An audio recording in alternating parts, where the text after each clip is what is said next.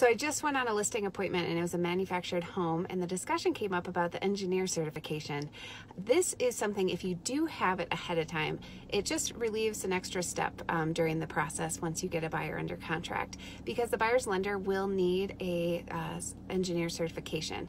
And sometimes they need an updated one anyway, but if you have one on hand, that's perfect, and it tends to get tucked away and lost. So just one thing to check if you're thinking about selling a manufactured home, and if you can't find it or don't know even if you have one, we can always help out during the process too with getting that all squared away. So this is Sylvie Stuart with the Elevation Home Sales Team. Just another thought about Flagstaff Real Estate. Have a great day.